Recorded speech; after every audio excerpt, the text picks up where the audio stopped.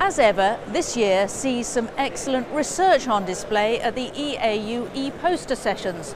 All conference will be meeting some of this year's award winners. Let's take a look. So in primary aldosteronism, the recommendations by the Endocrinology Society are to do adrenal venous sampling in every patient. It's really important to make a distinction between aldosterone producing adenoma on one side or bilateral adrenal hyperplasia, because in the first instance it leads to surgery, the second instance leads to medical treatment. So we did a randomized controlled trial comparing CT-based and venous sampling-based outcome in patients with primary aldosteronism, and the primary outcome was the intensity of antihypertensive drugs after 1 year of follow-up, and we also looked at quality of life and cost.